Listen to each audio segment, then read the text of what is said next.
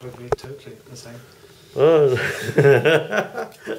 I don't think we're the same. I was hoping we are the same. Okay, let me take a notebook. Out. Handy notebook. I came straight from politics, so excuse me. Because I was having a conference, press conference with Myanmar this morning. Mm-hmm. It was interesting. You ready, sir? Yes. Okay. Wait a minute, where's the... Can I take your card? Yes. Because before afterwards I forget. Okay, good. Right. So, very simple. Oh, it's here in my hand. I'm sorry. I'm sorry. Okay. Okay. Just want to make sure that we are aligned. Okay. So talk is quite informal. Yeah. So it's not like anything from me or anything. Just want to make sure. Sorry, just want to make sure that I get it right.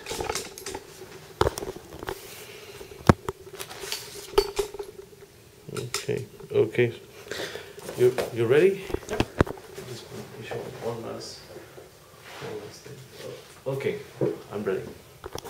I'll count to three. We look at the camera, camera, and I will introduce you first. Okay. And after I've done my introduction, I'll turn to you and you just speak. You don't have to look at the camera, but do throw your voice, it'll help. So, do I address you as Professor Magnus Fredriksson? Well, I'm not a professor yet, but... Oh, sorry. Oh. Hopefully.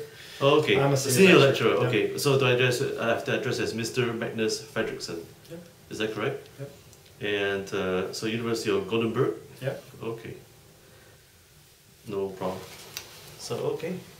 So we shall begin. 1, 2, and 3. Hi, welcome to the National Quiz Choice Online News. I'm Robin Stienberg and welcome to my show again. Today we are going to discuss the issues about what public relations is all about, and of course the confusion between public relations and journalism. For most people in Asia, they have often take two jobs. Really, some say it's a conflict of interest, but today the professor from just take two. Take two. Sorry about that. It happens. No problem. I need to get myself.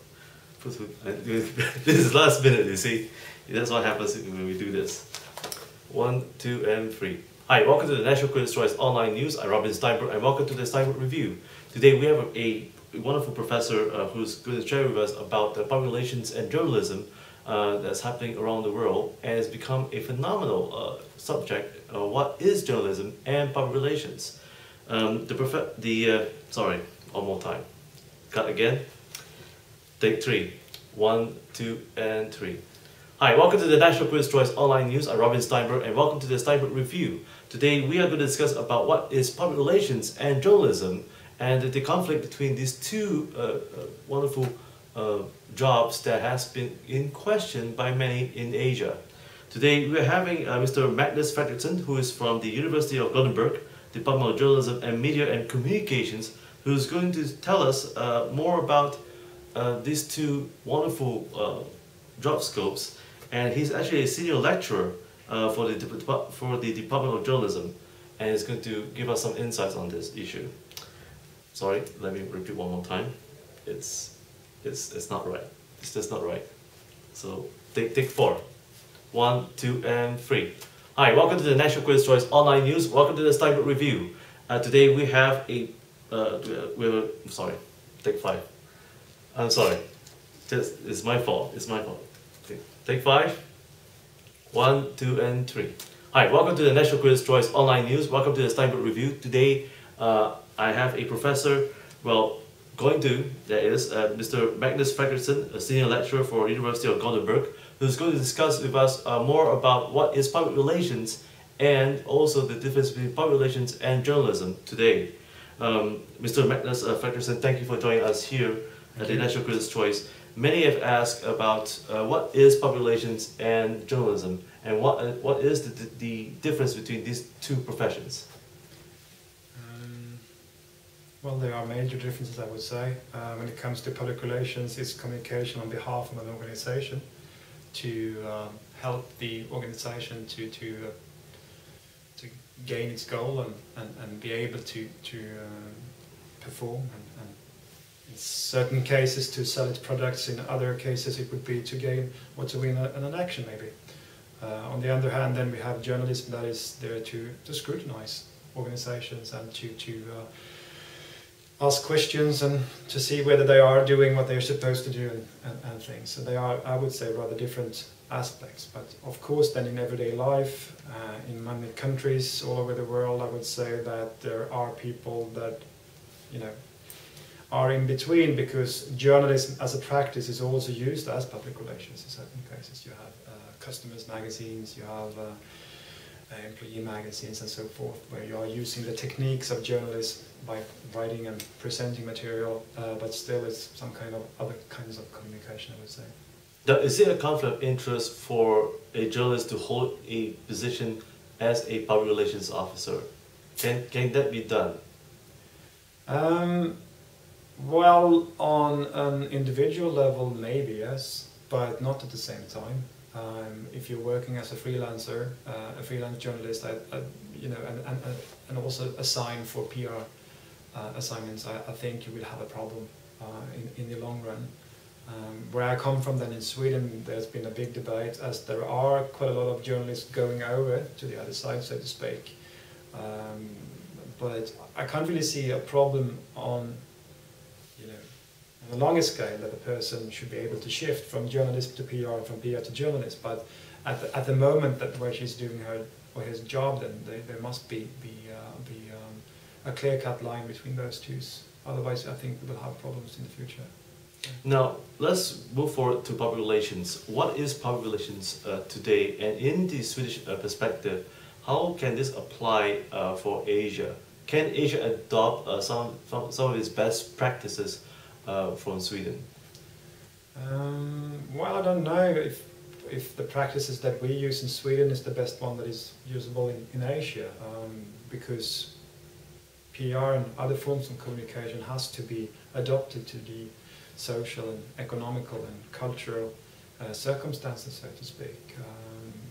When it comes to PR in Sweden today, I think most of it is basically the same I've seen here. You know, it's about media relations and getting attention for ideas, political issues, or for products or services.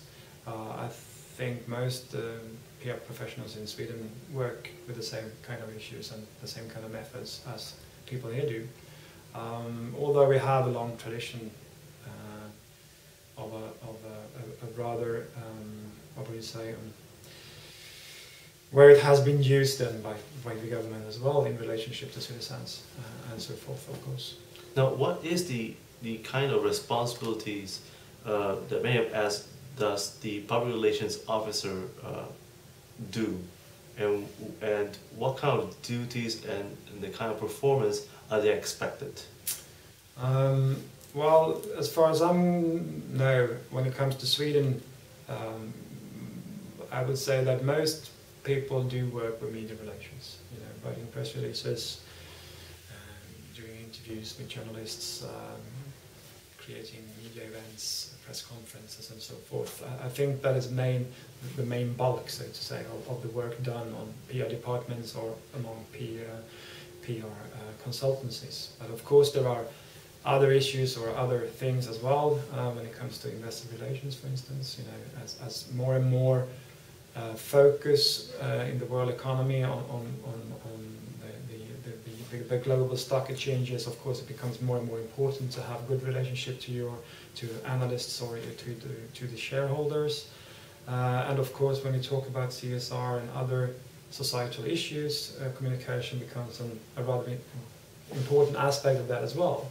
But the main work still, though, I think in most cases would be some kind of media work or media relations. Now, you spoke about dialogue today and the definition of dialogue.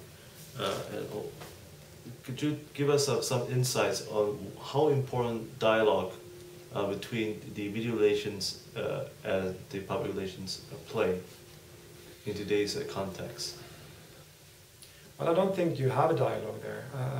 You can talk about interactivity, I think. I think it's better to describe it as an interactivity where certain or different actors are interacting with each other. But as far as I'm concerned, dialogue is something much more complex and something much more idealistic than interactivity. So I prefer not to use the concept, especially then coming from Europe, I think, you know, where the word in itself has a rather strong connotations to where everyone is given the same chance to express their feelings and their ideas and to bring up issues they want to bring up and so forth. And I don't think that that kind of situation is that common when it comes to organizations today. So I think we are better off if we talk about interactivity. Now, when you mention being interactive, yeah. you know, what is the definition for being interactive for Sweden and also for the world? Well, it's to be adaptive, I think, you know, being able to answer questions from, if you work for an organization, for instance, being able to answer the question from journalists or from customers, or, you know, today when more and more of the communication is taking place on the internet, via Facebook or other platforms, you need to be able to answer the questions you get.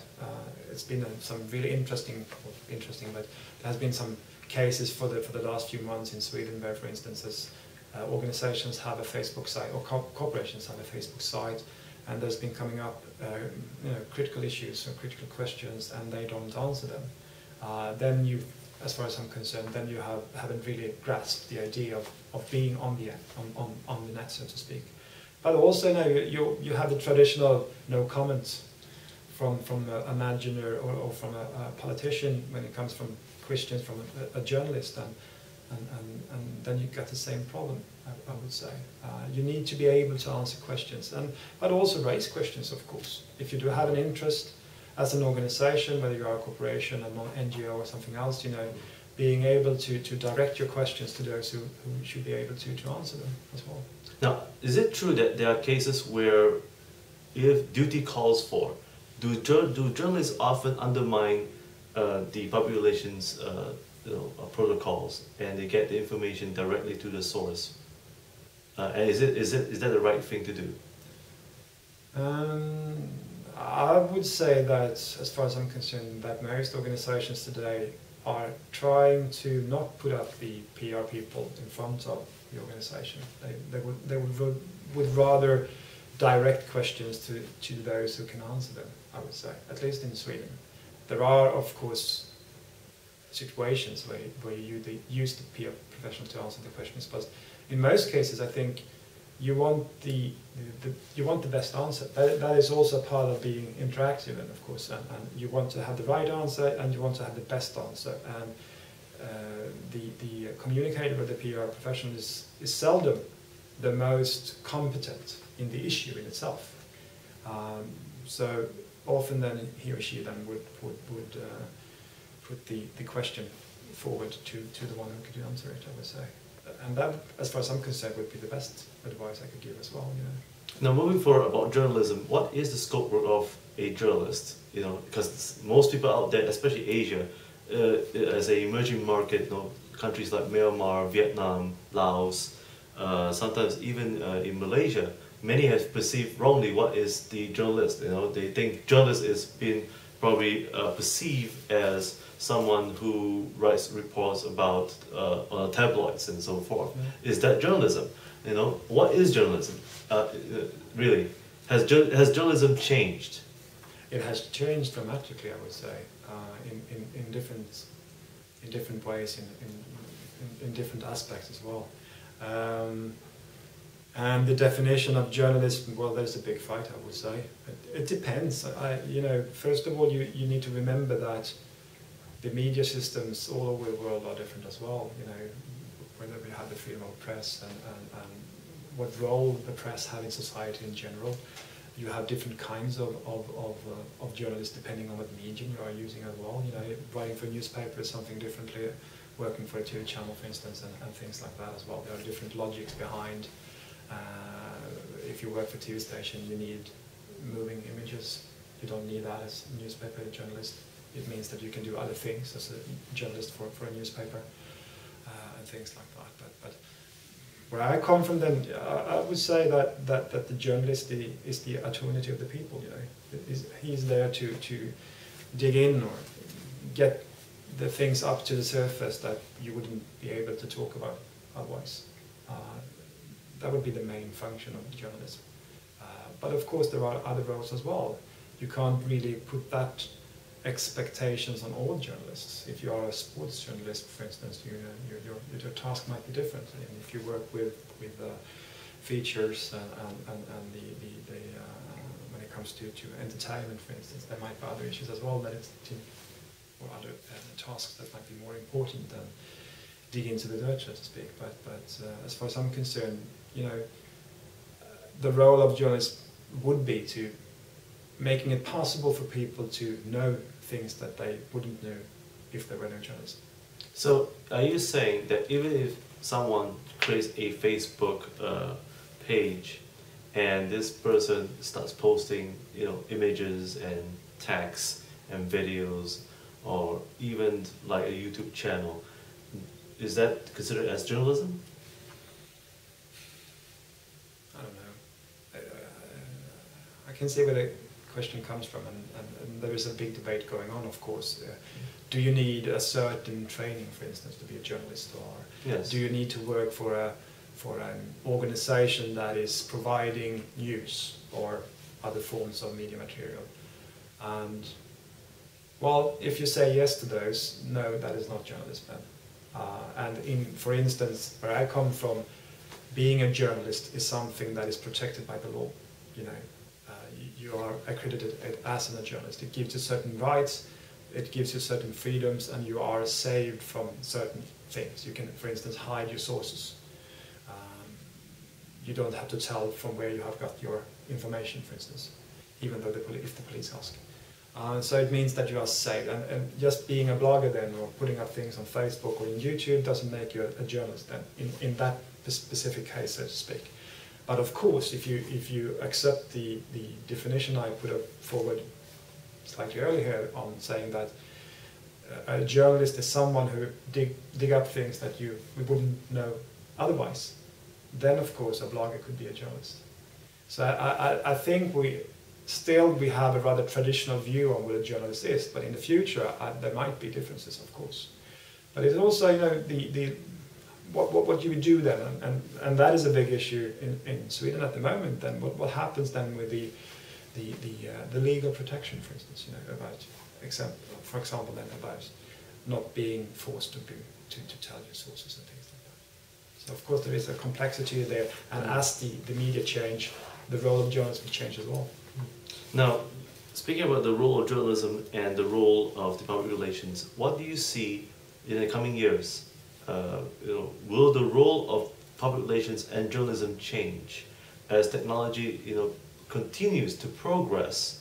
And it seems to me that as technology progress, such as Facebook, YouTube, Twitter, begins to merge together alongside with even Google+, do you foresee that journalism will become the people's forum rather than a corporate forum? In other words, do you think traditional and conventional journalism will be phased out, and therefore, because of virtual reality and virtual technologies like Facebook, will undermine the new form of journalism? Yeah. Well, I don't know, to be honest. I think it's difficult to foresee what will happen in the future. What we can see now then is that the roles in society are changing, and that is not just, you know, applied for journalism and PR. You can see that in a number of different fields, and what that will lead to, I don't really know, and I think no one could really say that. Of course, there are also interests here saying that some interest, as those who are journalists today, they would of course then keep, you know, journalists related to journalists, and that is then a demarcated group, a specific group in society that have a task to accomplish. Whether it would be like that or not, I don't know. One issue at the moment, for instance, is whether it would be possible for online news to get paid for what they are doing. You know, that is the main issue, because if you are a journalist, then you are hired by someone to do your job. You know, you write for a newspaper or a TV channel, but if the TV channel or the newspaper don't get paid for it, then you won't get any salary. And what will happen then with journalism, for instance? That is one issue we can see here. And of course, if a number of other individuals and interests and groups and organizations have the abilities to present their view on things, is there a need for journalists then? I don't know. But it is an interesting time to live in, so it's been really interesting. Now, speaking about transparency and journalism and even public relations, today you shared about transparency. Now, could you elaborate to us how much transparency is good for the society and corporations and individuals? You know, is that a good thing, or must governments or regulators regulate transparency? You know, and is it right? What is your definition? Well, I think transparency on a general level is good. We need transparency. We need to know what happens in different situations. It shouldn't be possible for politicians or managers in corporations to hide behind closed doors, because then you won't be able to question their decisions or so forth. But of course, there is a limit to when transparency becomes a problem. We all know that if you always are watched by someone else, you would behave differently. And there are kinds of discussions that has to be behind closed doors, of course. After WikiLeaks, for instance, we know that it could cause problems if everything is coming up to the surface, and you must be able to know that there are rooms where things that you say there will stay there on an individual level, but as well as an organization level. But where the line is then is, again, I don't know that you can come up with one solution for that line. I think that line will shift over time, and it might be different for different kinds of organizations and different kinds of situations as well. But there must be situations where we have closed doors. Yeah, otherwise we won't be able to survive as human beings, more or less. On the other hand, today I don't think the problem is that it is too much transparency. I think the problem is the other one, that we need more transparency, I think. Now, what advice would you give for aspiring journalists as well as aspiring public relations executives graduating from universities, or those who wish to embark on this new profession? Would you be able to give probably 3 key advice when they decide to embark on the profession, and what they should do and look up for? I think one really critical issue for both those groups is that you need to know more than just your profession. As a journalist, you need to know about society, how it works, what is the important bits and pieces, how does politics function, how does corporations function. To be able to do a good job, you really need to know about those you are there to investigate on. And it means that you need to know more than just journalism. And the same, I think, applies for PR professionals as well. If you are going to work for an organization, you need to know more than just communication. You need to understand the organization you work for, and you need to understand the society that the organization is a part of. And that means that you need to understand even though you work for a corporation, for instance, you need to understand the effects of culture and social issues and other kinds of norms and religion and things like that, to be able to understand the role that the organization has in society. Otherwise you will do a bad job. Now, what would be the one thing that you see in Singapore, and probably even Asia, that is lacking, but could learn the very one thing from Sweden? Oops, that was a bad one. Well, I think, you know, I don't know if I have a good answer for that one. No, that's okay. There are, although it's interesting differences, and I've been traveling extensively in the area before. I've been to Malaysia, I've been to Vietnam, I've been to Thailand and so forth. So there are differences, but after 14 days here now in Singapore, I think I bring back as much back home I've learned from here than what I might be able to help. Or it sounds like the freedom of speech is lacking here in Asia. Yeah, it could be. I don't know.